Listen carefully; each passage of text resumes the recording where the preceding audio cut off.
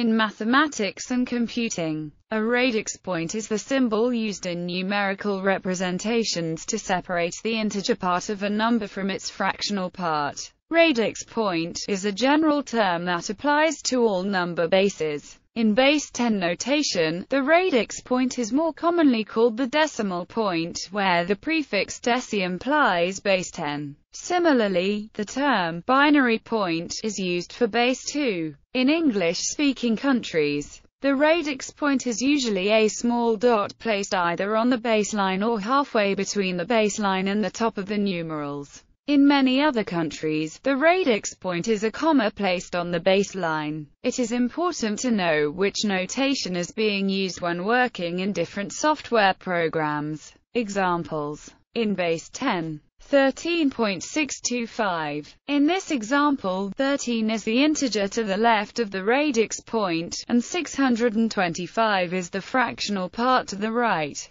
In base 2, 1101.101. The binary number 1101.101 has the following digits. Hence, its decimal value can be calculated as. It is now seen that 1101, which is to the left of the radix point, is the binary representation of the decimal number 13. To the right of the radix point is 101, which is the binary representation of the decimal fraction 625 1/1000ths.